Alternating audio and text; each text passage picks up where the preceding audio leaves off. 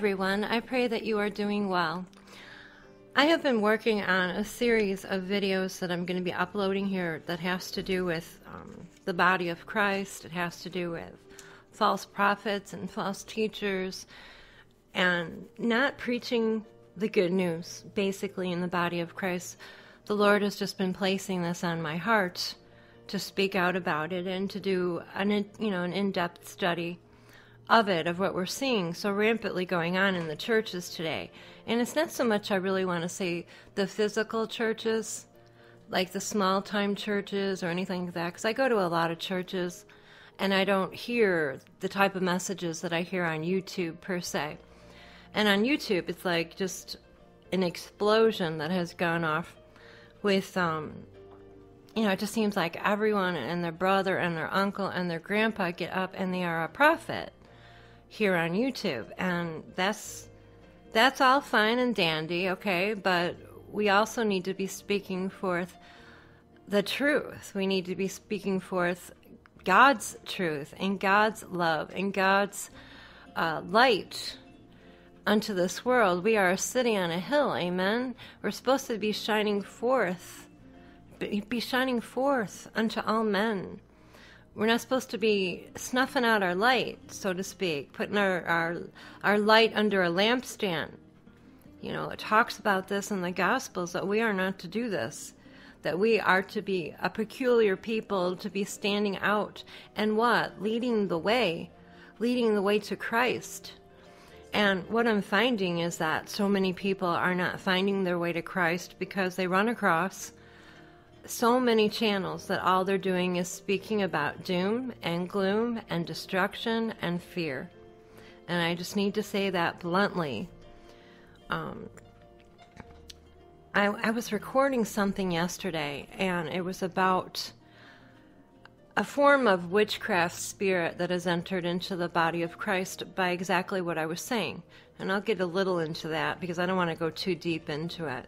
And the reason why is because as I was recording yesterday and speaking out about this witchcraft spirit that God has been showing me in the body of believers, it has like creeped in. And I got this oppression and depression come over me, and I had to stop recording. And I tried it again, and it was 4 times that I tried to record on this subject, and I kept getting attacked with this oppression. So I was like, all right, I did not pray. I did not cover myself. I did not put the armor of God when I started to speak out about this. And, evidently, I was, spiritual battle there going on. But anyway, so I'm not going to get too deep into that because when I bring that forward, I want to bring forth all the scriptures that back that up and everything God has been showing me with regard to this. We as the body of Christ, we as believers, we're supposed to be spreading more good news than there is bad news, amen? I mean, we're supposed to be telling others about Christ and what Christ did for us. We are supposed to be talking about the finished work of the cross, the finished work of Jesus, what he did for us on that cross, and how he died for all mankind. All mankind, not just a specific group, all. God desires none to perish, but all to come unto repentance. There's not just a little clause in there saying, only a specific group. And you find this on YouTube a lot. People will be saying, there's only a special group of people. Like, for example, they'll say a special group of people that are going to be raptured. That, that's a lie from the pit of hell, okay? To put it bluntly, it's just a lie from the pit of hell. And then, you go onto YouTube and people say, oh, look, we're getting all the same messages, the same dreams about the rapture. And it's like this small group, again, that they're all getting the same dreams. But yeah, I mean, if you think about it, just put in 2 witnesses into YouTube, into the search bar. And you will see thousands of people coming forth and saying they're the 2 witnesses.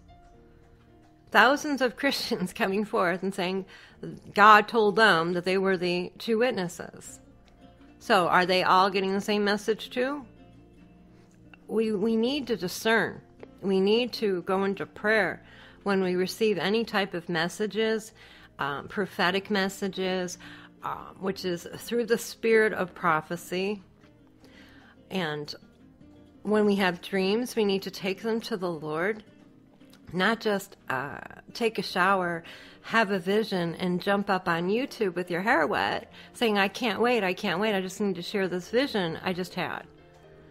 That's not taking all things into prayer, to the Lord, into your prayer closets, and making sure what you're receiving is from God, from the Holy Spirit. You know, we are not all like bulletproof, meaning that we can't be deceived or we can't receive something that is just from our own subconscious.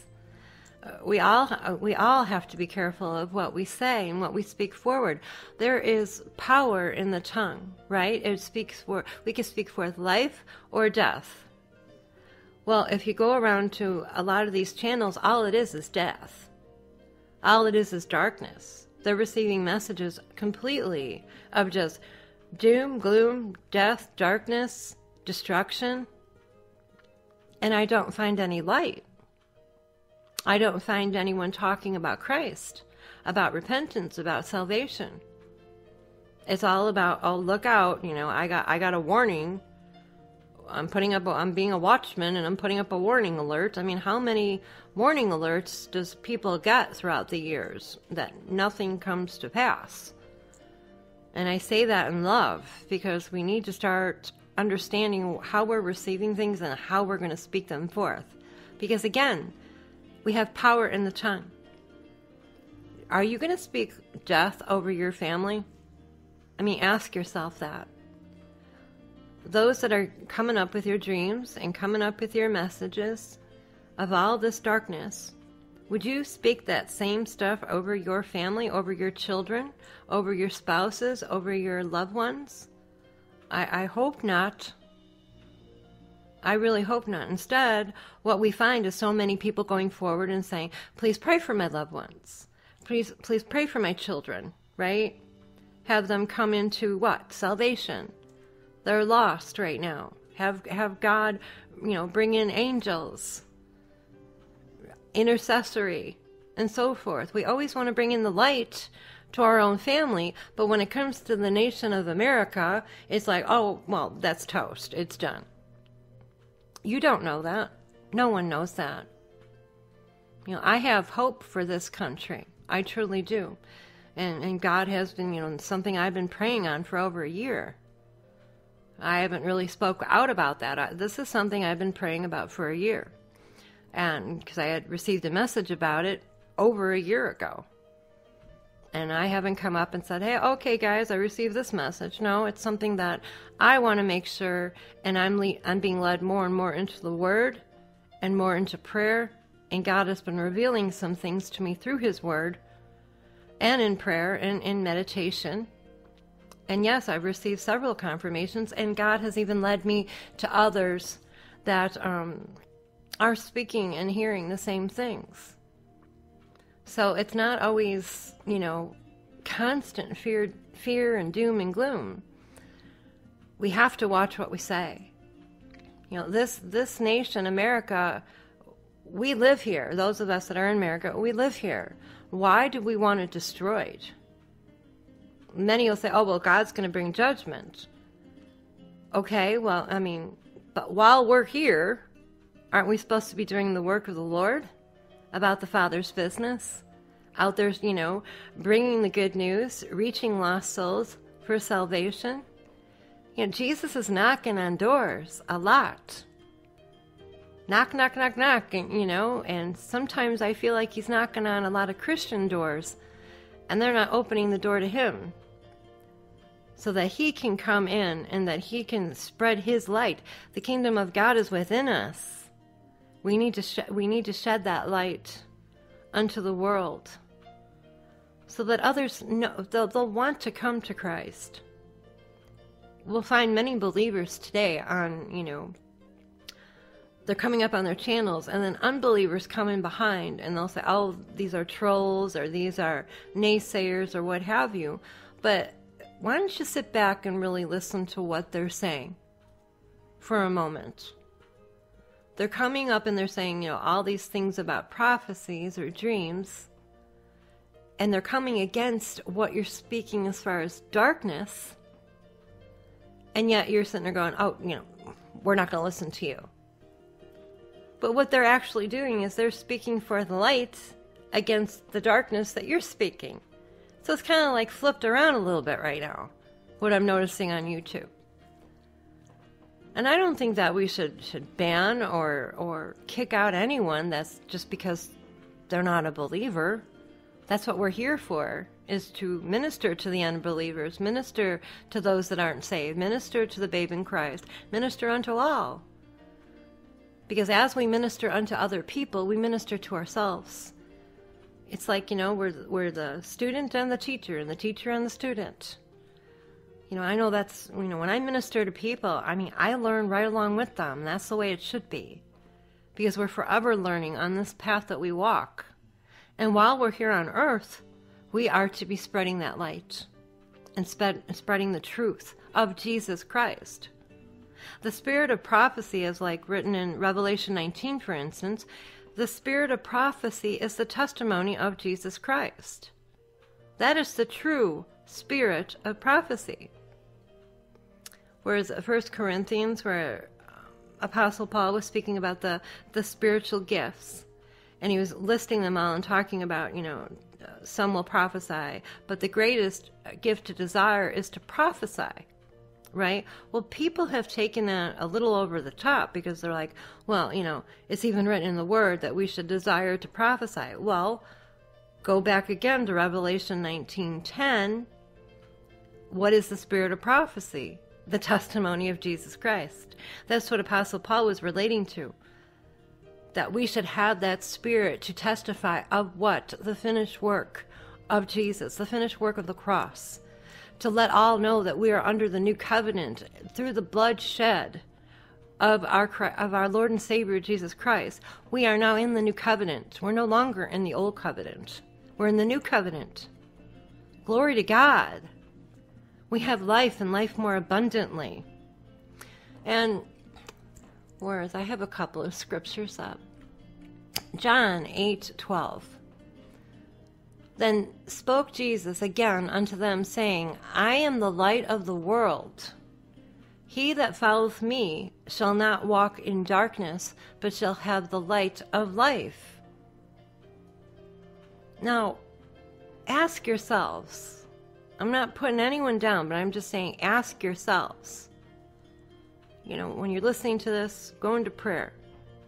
Pause it if you have to, after you hear what I'm about to say. What you're listening to, is it all light? Is it showing Jesus as the light of the world? Or is it representing Jesus as darkness? Are they speaking forth darkness and death? Are they constantly having prophecies and dreams all about destruction and warnings and this and that everyone needs to look out, okay? Is that same individuals that you're listening to, are they counterbalancing it with the way to salvation and all the good things about Jesus Christ and about God and His glory and the kingdom of God and the finished work of the cross? Do they bring forth messages like this, or is it always just like, oh, let's look at the world and what's going on in the world. Let's take the news headlines and let's make that into a sermon. Or are they reading out of the Bible? Are they reading from the spirit of truth and life and love? Ask yourselves that. Who are you following? Who are you listening to? We have to guard our ears and our eyes, because that is gateways into our spirit and our mind and our soul. And if we get filled up with too much darkness, guess what? We're going to be walking in darkness. So what else do I have up here that I wanted to touch on? In Matthew 5, for instance, Matthew 5:14. Ye are the light of the world. This is Jesus speaking. You are the light of the world. A city that is set on a hill cannot be hid. Neither do men light a candle and put it under a bushel, but on a candlestick, and it giveth light unto all that are in the house.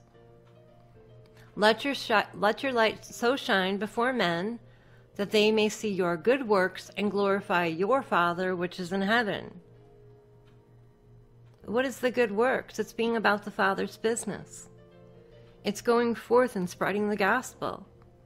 It's going forth and helping the poor and the widows and the single moms and the elderly and those unfortunate. It's going forth and ministering and telling others about Christ. Giving your life should be a living testimony of Jesus. You shouldn't wait for an opportunity to share your testimony.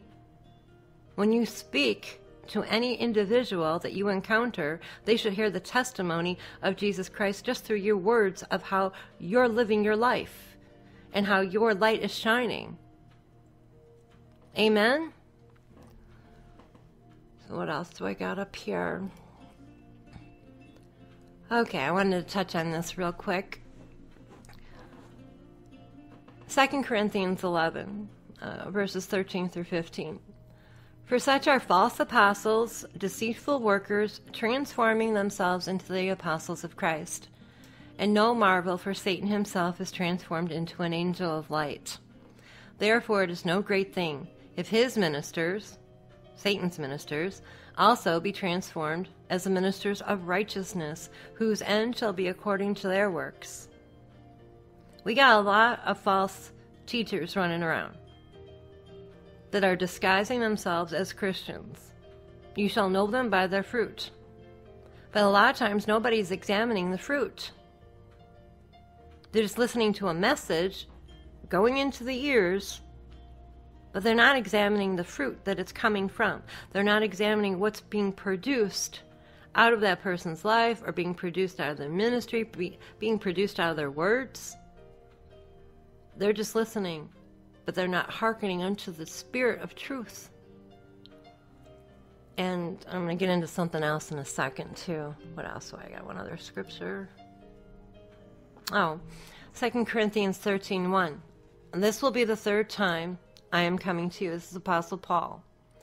By the mouth of 2 or 3 witnesses, every word shall be established. I'm bringing this up for a purpose, because this is something God was showing me. When we come into agreement with a message of darkness and destruction and fear and doom and gloom, when we put our amens, when we come into agreement that, oh yeah, I agree with that, that's going to happen, God's going to judge, and you're coming into man or woman's words, and you're agreeing with that, that matter is established.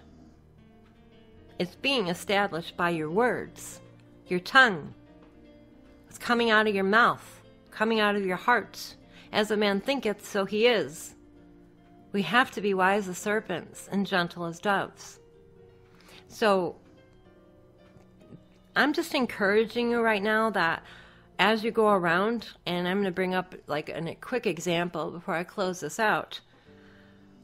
I'm just encouraging you to pause for a moment before you put your amen, before you come into agreement with a particular prophecy or dream.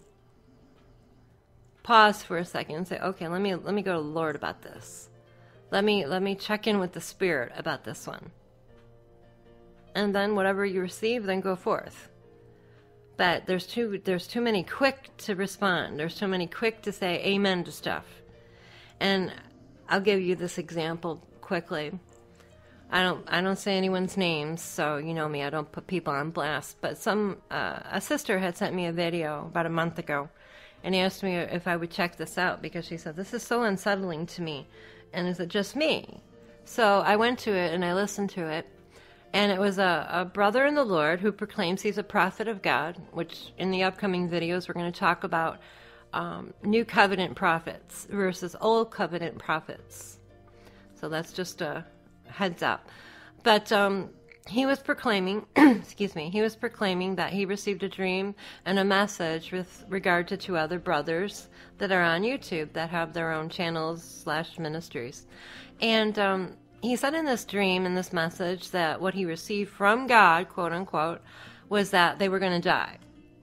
That they were going to die, and he got into details of how each one was going to die. And I don't want to speak that forth. And then he's like, well, you know, if they don't repent, this is what's going to happen. Being obedient, goodbye. That was it. And I was like utterly shocked. I'm like, what? So I was thinking, wow, this guy's probably really getting slammed in the comments, was as I scrolled down to look what others were saying, because I was about to say something like, whoa, dude, you know.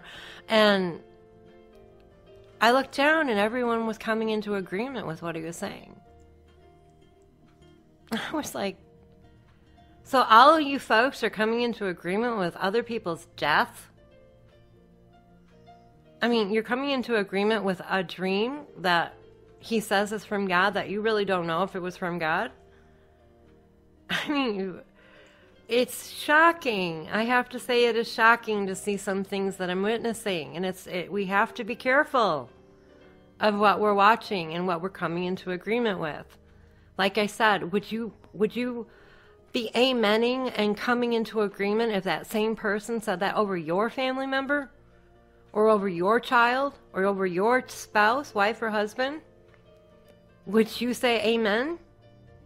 We got to think. Think before we act. Think before we speak. Think before we leave comments. It's all in the spirit realm that we're working in here. It's a spiritual battle. That's why we put on the armor of God. Amen? So, we have to quit being so attracted to the bad news and be more attracted to the good news. Amen. Glory to God. We need to be more attracted to that which is good, which brings fruit, which brings light, it produces things it produces action. It produces faith without works is dead, right? It produces action. It produces the fruit to grow. If we have like soil and we're not throwing any seeds down, there ain't nothing going to be growing. Okay? You're going to be standing and looking at dirt. So we have to throw some good seeds down. We have to water it. Water it by how? Not only with the Word of God, but by what we do, what we say. That's not a work salvation. You go and plant a garden in your backyard, right? If you don't throw down some vegetable seeds, you're not going to have any vegetables. We need to start putting aside what others are saying, oh, that's a work salvation, or that's under the law, and that's whatever. No, we're not under the law. We're not under the old covenant anymore. Like I said, we're under the new covenant. And we have to start operating in that. And once we start operating in the new covenant, you're going to start seeing more fruit producing in your lives, in other lives around you, and in your own ministries, in your own channels. God is calling many people up to start doing this, to produce the good fruit, not the rotten stuff, and get out of the flesh and start operating in the fruit of the Spirit. The world is hungry. It's hungry for the love of God. It's hungry for truth. And the babes in Christ need to be led in the right direction. There's too much misleading going on. Too much, and there's so much confusion. We do not have a spirit of confusion. We do not have a spirit of fear. We have a sound mind. It doesn't matter what's happening in the world. We know things are going to be happening in the world. Things have been happening in the world for centuries. History, look at history. Our eyes are not to be upon that. Our eyes are to be upon Christ, upon God, upon love in our hearts, in putting that forth.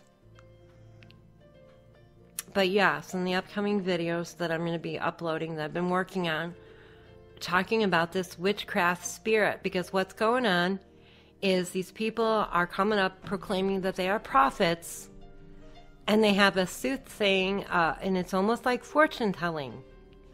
It's a witchcraft spirit.